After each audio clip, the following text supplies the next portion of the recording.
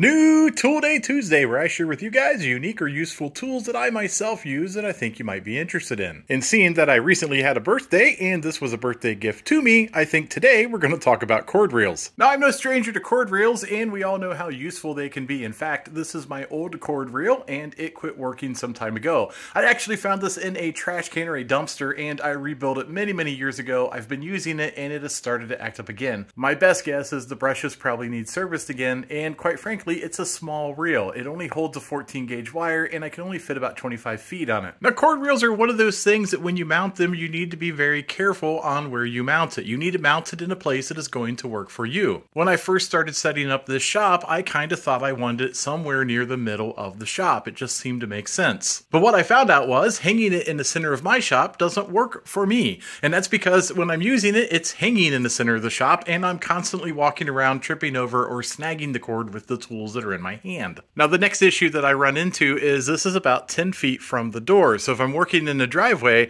that's 10 less feet I have of cord to work out there in the driveway. So essentially, I only have about 15 feet of cord to work with. So as you can see, placement can sometimes be very important when you're mounting a cord reel.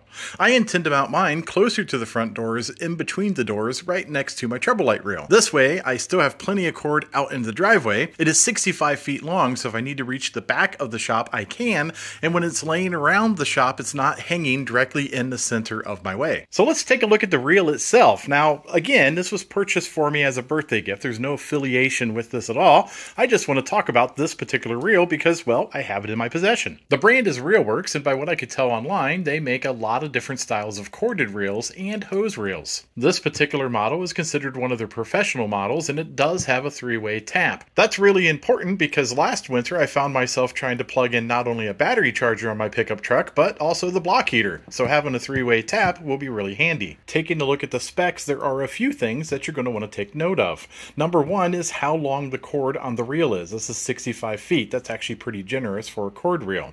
It's also 12 gauge in wire, which means it can handle 15 amps. And this particular cord is made out of stranded junior thermal plastics, which is oil and waterproof.